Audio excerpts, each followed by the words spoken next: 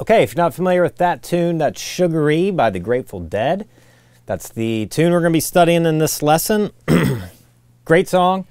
It's basically in the key of E, although it starts on B, and the soloing is kind of based around B and E. It's a good example of B Mixolydian or B pentatonic major when we're improvising over this tune. But it's E because it's E, A, and B are our three major chords, and we have F sharp minor and C sharp minor in there. So that's why I'm saying key of E, even though it's starting on B. It kind of might seem like it's B. So let's get right into the intro, and we're gonna study it note for note because, as you know, if you've listened to the Grateful Dead, they play songs different all the time. The intro I kind of took from, I think it's the Winterland live version, like 1974. I'll put the link in the lesson so you can check it out. And I've also, and would encourage you to be studying the Dead and Company version with John Mayer playing, because he plays some really tasty stuff too. We're going to study one lick in the beginning, note for note of his, so you can just get a different range, and we're going to talk generally about how to approach it from a soloing standpoint. So, all right, let's get right into the intro.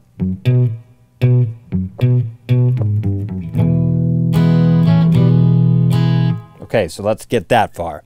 So it's going to start on this F sharp, second fret of the low E string, and then you're going to come down and hit the B, second fret A string,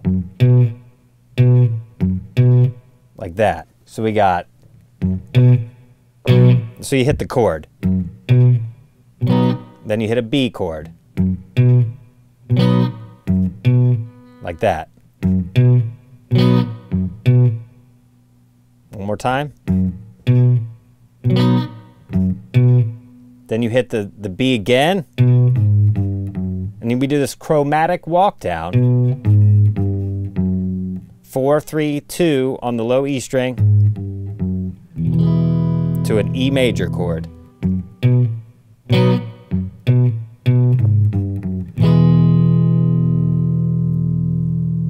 Okay, one more time.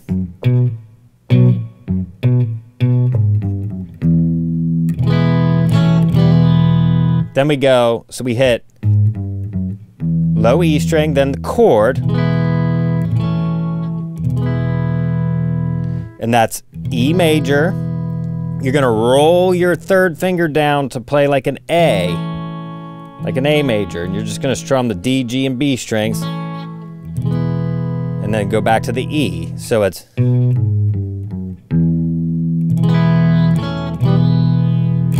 if you want to do that little hammer on the second or first fret of the G string, it sounds nice too.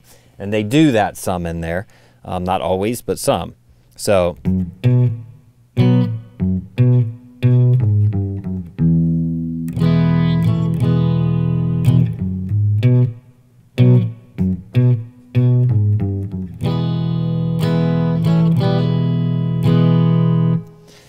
So that's kind of the main thing. And you could just play that in the intro, and that would be fine. Or if you're a rhythm player, you could play that. If you're just playing it acoustic and wanting to sing along, that would be a perfectly great thing to play for the intro. But I do want to cover some of these little solo licks that Jerry does in this live version.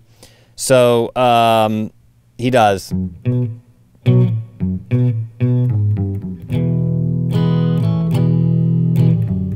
Now the second time around, it's so 2, 4, and then the chord.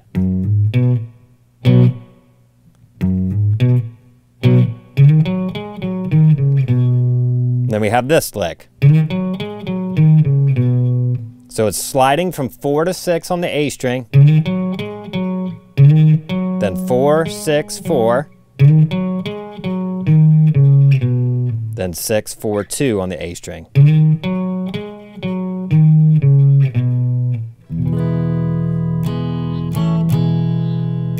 And then the same thing on the E, okay?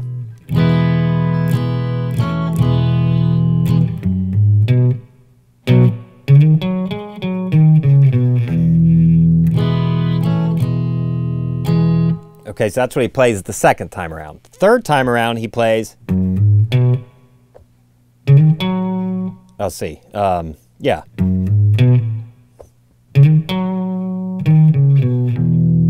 So he doesn't hit the chord that time. So it's a quick hammer-on from 4 to 6 to 4 on the D string. Then 6, 4, 2, open E. And then on the last one, it's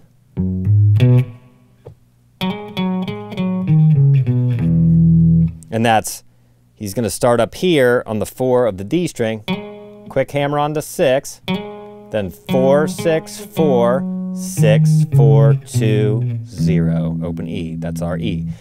So the chord progression is just going back and forth from B to E. So we have, well, let's start from the top.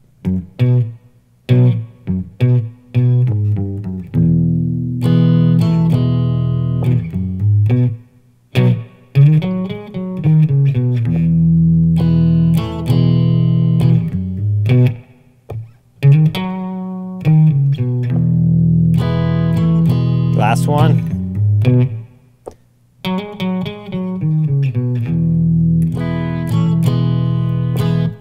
Okay, so that's just an idea. Okay, so he played that one night, and he probably played it different every other night. As far as that intro goes, but it's all based out of B pentatonic major, B Mixolydian. Okay, so the main thing there, if we use your pentatonic minor pattern, but we start on B, so if like you were playing G sharp pentatonic minor, that's the relative to B major, so that's a position you can use. But our root notes change, right? And improvising over this song is all about hitting those chord tones of the B chord when you're on the B chord and the E chord when you're on the E chord.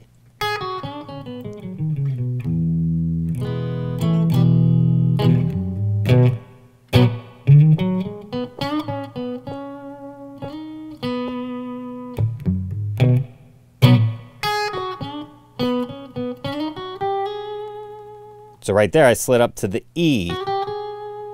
That's the third of the E major chord. There's an E major chord. See that?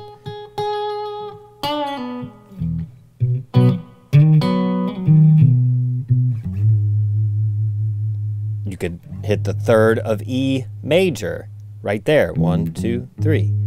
Okay, so you know, chord tone mapping would be a good exercise to do if you want to improvise over this, where you map out where the chord tones are of the B chord and the E chord. So you'd find the root, the third, and the fifth of B, and the root, the third, and the fifth of E major, and try to land on those notes especially on the downbeat when you hit that chord. Okay, so that's just an idea. We'll get into that a little bit more here. But I did want to show you one very specific lick that John Mayer does in this tune in a live version with Dead and Company, where he goes, let's see.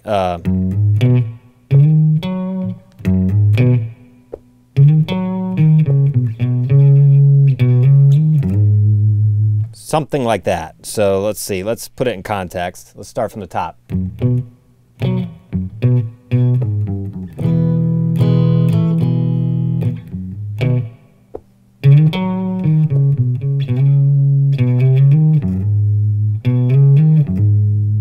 So what he's doing there, actually he hits that note, I think.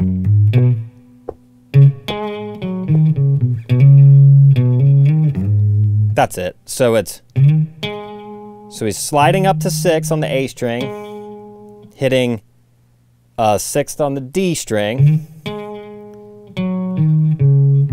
Then he's just going down that scale like I just showed you.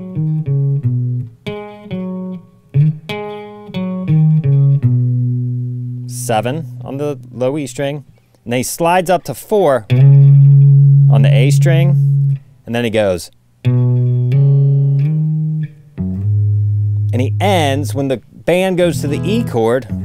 He's hitting this 3rd. That's the 3rd of E, right? They do that a lot in this tune. If you listen to both Jerry and John Mayer improvise over this, they're landing on that 3rd a lot when they're improvising.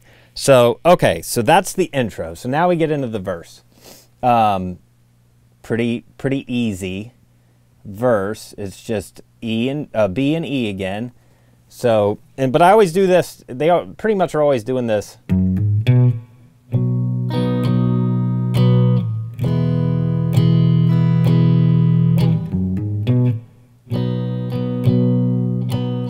Down, down, up, down, down. Down, up, down, down, down, down, up, down, down. Down, up, down, down, down, down, up, down, down. And then we're into this pre-chorus, okay? And it starts on F sharp, and this is classic Jerry. These little chromatic walk-ups to chords. So that's 2, 3, 4 on the D string. And that's our root note, F sharp. And we're just playing the upper register of the chord. So I'm just playing 4th fret D string and barring the 2nd fret G, B, and high E. Then we go to C sharp minor. A, 2, 3, 4, E. 2, 3, 4, B, 2, 3, 4, C sharp minor, 2, 3, 4, A, 2, 3, 4, E, 2, 3, to the chorus. Okay, so that was the pre-chorus. So the pre-chorus once again. 2, 3, 4, chromatic walk up to the chord. C sharp minor. A. E. B. C sharp minor. A, 2, 3, 4, E. 2, 3, 4. And our little lick going into the chorus. Now there's one lick I want to show you that I saw John Mayer do that I thought was really cool coming out of this pre-chorus. And so we're on the C sharp minor. When he gets to the A,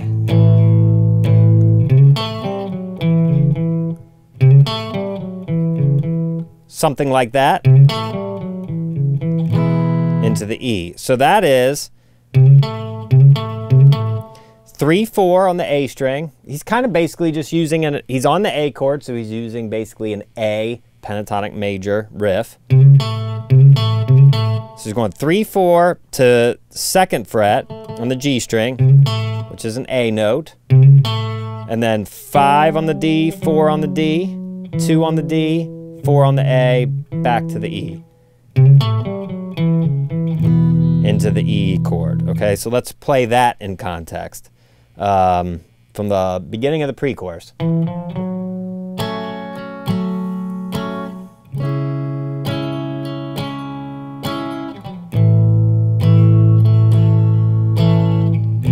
E, B, C sharp minor, A,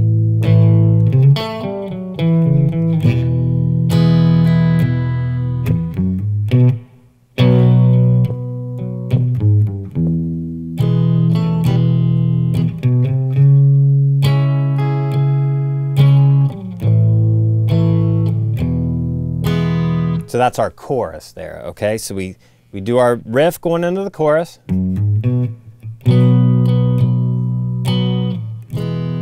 E, then another chromatic walk up to C sharp minor, 2, 3, 4 on the A string, then half a bar of A, half a bar of E, and you do it again. And you can always do that little thing like we did in the intro during the chorus.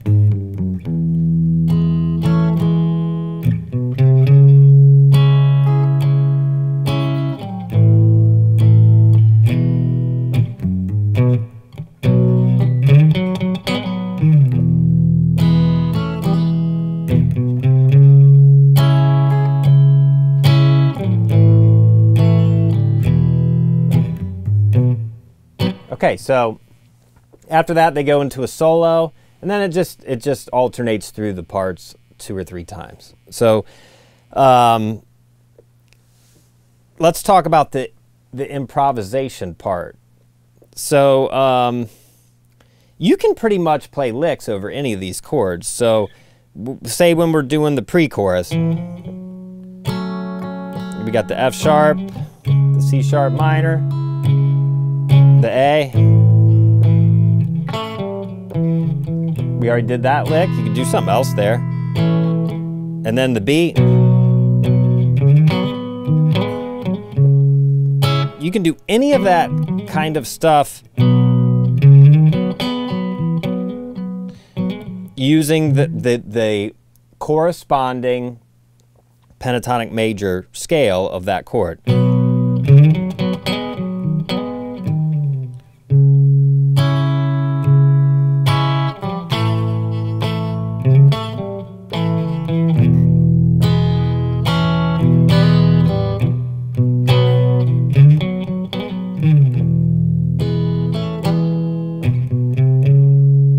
So a lot of the tune,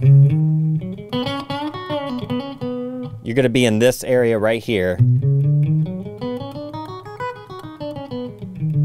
You can add in that flat 5 if you want it to sound a little more country or blues. That note as a walk-up.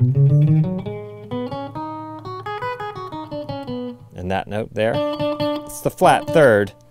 Sorry, it's not the 5th. It's the flat 3rd of B. Otherwise, you can be up here.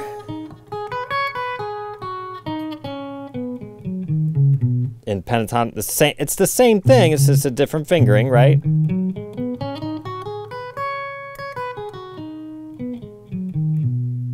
Or straight B pentatonic, Mixolydian.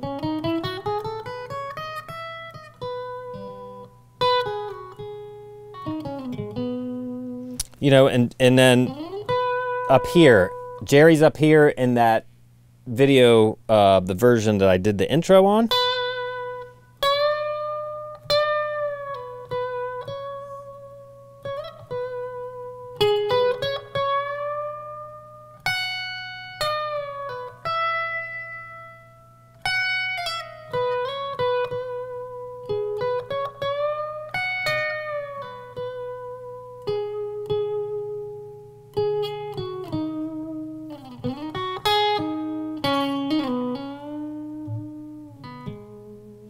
So you just pay attention to the notes you're landing on. When you're on the B, you want to be highlighting the root, third, or fifth of B. And when you go to E, you want to highlight the root, the third, and the fifth of E. Now, if you play in this position here, this is kind of like that B.B. King box of the pentatonic major scale. You're in B here, but it's also kind of the same as E pentatonic major, because you got the third of E there, the fifth of E there, and the root of E there. And for your B chord, you got the root there, you got the third there, and you have the fifth F sharp right there. So, you know,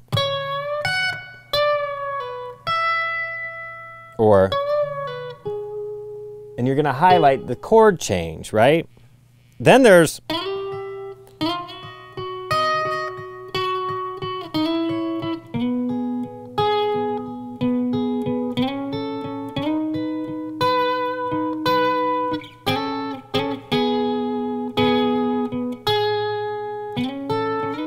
playing some sixths. So on the B, you can do, there's the 13th fret D string and the root note B here on the B string. Slide that down a whole step, and then we're on E.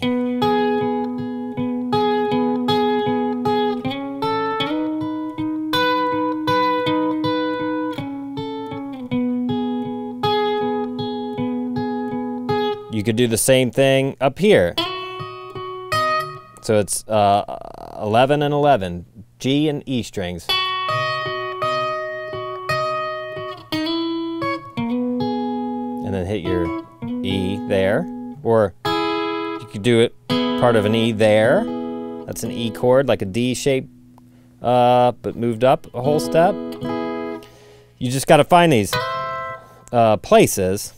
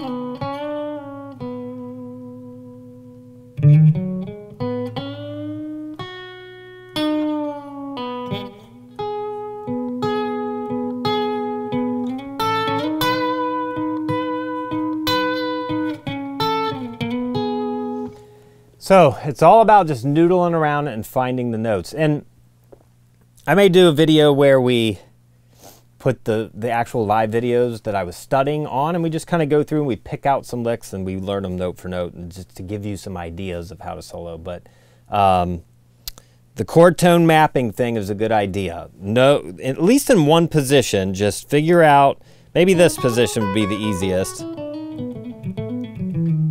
You know, this position of B pentatonic major, 7, 9, 6, 9, 6, 9, 6, 8, 7, 9, 7, 9.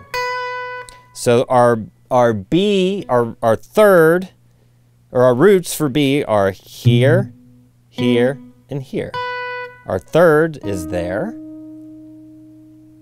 and there. And our fifth is there and there. So I know when I'm noodling around,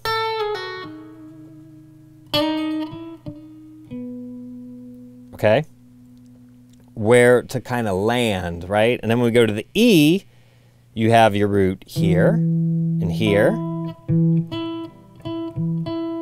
You have your third here and here. And your fifth is there and there.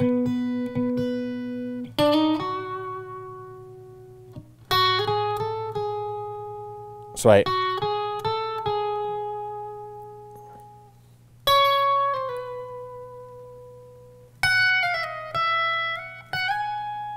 you know, I'm going up into a different pattern, but you can hear that I'm landing on these targeted notes of the chords underneath. So something that is invaluable to practice that. That's because it's going to make you sound a little bit more like Jerry. Always try to throw in some chromatic stuff.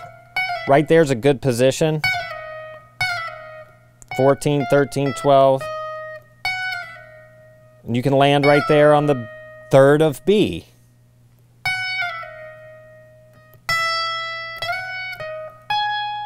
Now I'm on E, the 3rd of E.